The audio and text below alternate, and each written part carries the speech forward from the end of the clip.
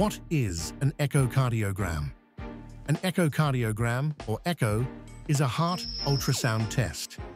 It uses sound waves to create a moving image of your heart. Doctors may recommend it if you have chest pain, shortness of breath, high blood pressure, irregular heartbeat, or suspected valve or heart muscle problems. It's safe, painless, and takes 30 to 45 minutes. In a normal echo, heart chambers are normal in size. Valves open and close properly. Blood flows smoothly, and the heart pumps well with a normal ejection fraction. An abnormal echo may show weak heart, pumping with low ejection fraction, valve leakage or narrowing, enlarged heart chambers, blood clots inside the heart, or fluid around the heart, also called pericardial effusion. Why is it important?